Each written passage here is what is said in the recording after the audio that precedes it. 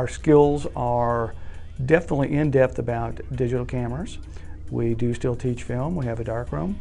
There's some advantages to knowing film.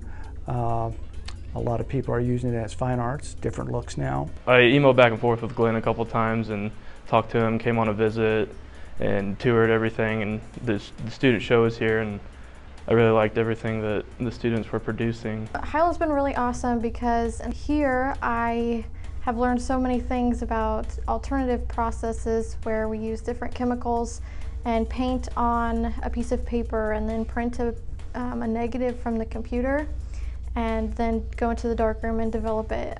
One of the things that I do, which is part of my theory and my teaching style, is from day one in class one is you're building a portfolio. I want them to be able to work in the career that hopefully is of their choice. I want to be in art education.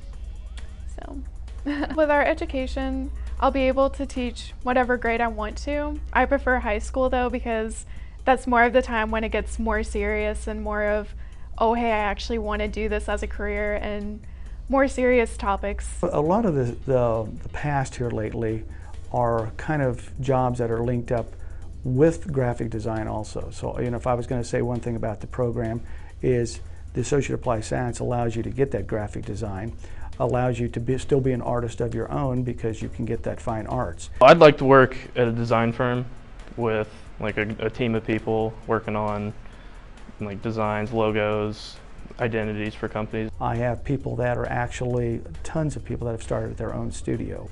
Lots of them do them freelance. It's been incredible of just wherever they go, they seem to fit in really well.